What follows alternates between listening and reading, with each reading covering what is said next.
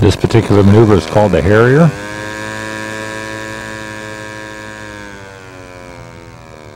You'll be able to go up, get some altitude.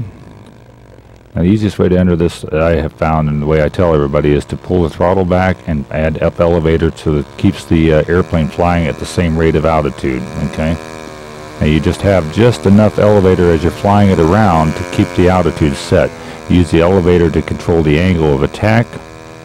As you can see right there, I'm not completely buried on the elevator, and I'm using just enough throttle to keep it airborne, keep it flying at the same height. Now in this configuration you can also you can steer it around with the rudder, as I'm doing right here. You can steer, just add a little left and add a little bit of right. You can steer it back and forth, and the wings are still flying also, even though it's in this high angle of attack. Okay, now the reason they call it a Harrier is due to the Harrier jump jet, where it's actually flying at a very slow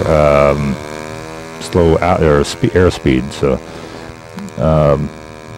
probably one of the key elements here is hard to get used to is that you don't pull the tail underneath the airplane. It's pretty easy to do if you add too much power and too much elevator, and I'll show you when I come back around here. You can actually pull the tail and you end up flipping it over on its back or ending up into a torque roll. So the key thing is just setting the right altitude and the right angle of attack, and flying the throttle and the elevator to hold it there, and then steer it around with the rudder and the ailerons. Okay, so we'll do one more pass coming across here so you can actually see the angle of attack. Now you can see what my stick movement, and once you get it set, it becomes pretty stable and flies pretty much on its own.